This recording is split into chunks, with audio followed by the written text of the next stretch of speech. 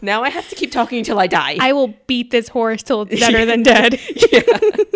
You know that thing where if you smack a chicken, I think it's like 38,000 something times, then you'll cook it because of the heat from the friction. Have you ever seen that? I'll find it and I'll send it to you. It's the theory that friction causes heat. So if you smack a chicken, can you cook it? And they did the math because one smack causes, I don't know how many kelvins of heat. So then they decided that these many smacks will heat the chicken up enough to heat it. And I believe that if somebody told me, "Are you done? Can I speak now?" You would smack them like a chicken? I would, no, just to piggyback off of your beat the dead horse thing, I would smack the horse until it's cooked.